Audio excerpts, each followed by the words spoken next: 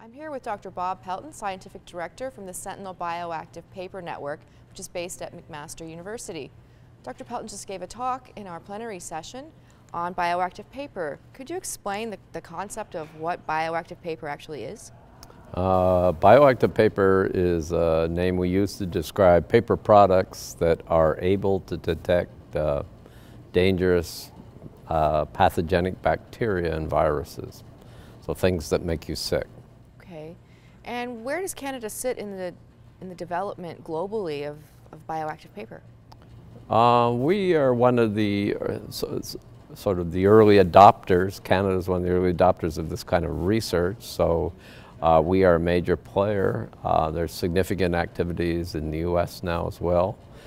But what's really special about our activities is we're focusing on applications that will use significant quantities of paper. So we're looking for important new markets for the paper industry.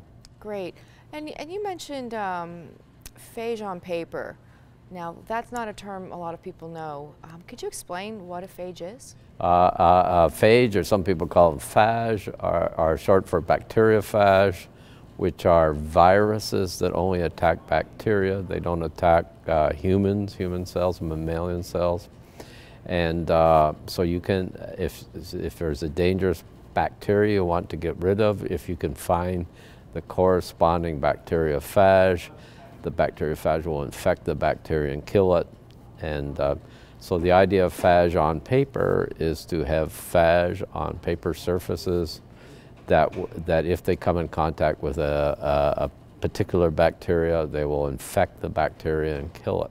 So this would apply to consumer food safety applications? Food safety applications, food packaging. So one we've spent a lot of time on is paper coat. We being particularly, I'd like to mention my colleague Mansell Griffiths at the University of Guelph. He's the scientific leader of this. And Mansell has focused a lot on Listeriophage. We've heard a lot about Listeria in the Canadian media. Listeria is a bacteria that can make you quite ill, and it's usually associated with things like ready-to-eat meats, cold cuts you buy in the store. So Mansell's vision is to have, if you're going to buy sliced meats, to have little thin sheets of paper in between each sheet of piece of meat, like you sometimes see now with prosciutto and things like that. But this paper is coated with bacteriophage, which prevent Listeria from growing on the meat surface. So it's an antibacterial paper. It seems like consumers are ready for that. Industry on board, moving that direction?